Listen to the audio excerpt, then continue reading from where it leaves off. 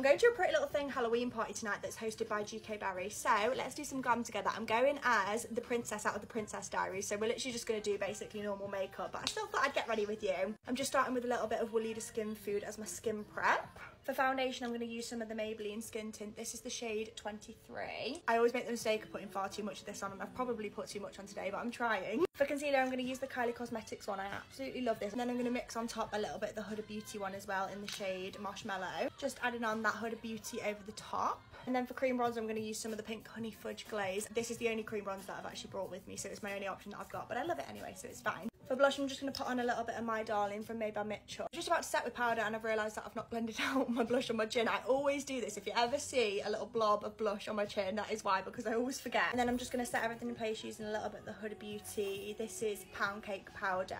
I'm also here with Shan, by the way. I've not said that yet. Do you want to pop your head in the back? She's going as an angel tonight, and I'm going...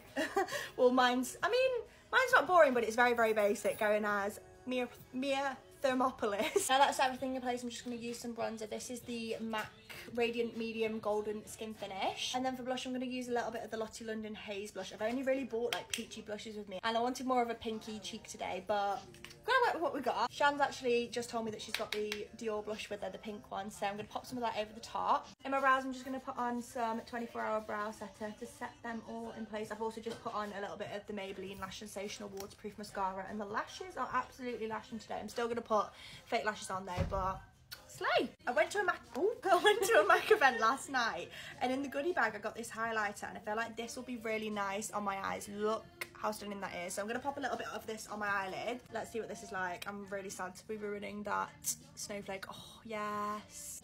Okay, this was definitely a good choice. This is a bit of a jump scare, but I've just turned off my lighting so you can properly see what that eyeshadow is like. Well, it's obviously a highlighter, but this is absolutely incredible. You can't really see, but it like reflects pink. And then I'm going to set that all in place using the Nikki Tutorials Nimia Setting Spray. This really does absolutely drench your face, but it sets it so well. Because this drenches your face so much, I've just nearly chopped my fingers off with my fan, but I do just dry it down with a fan. I've got a little blob there of setting spray that still hasn't dried, but I'm just going to use a lip liner. This is actually Spiffy. I can't talk whilst I'm doing this. Oh, Shan's in the background.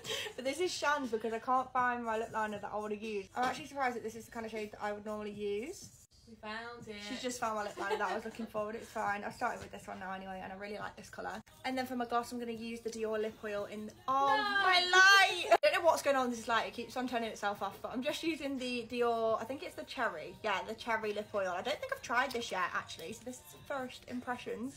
That colour is so nice. I absolutely love that. And that is the makeup all done. I'm going to go and put my outfit on, and then I will show you when I'm ready. But that is my face finished. I'm now in my outfit.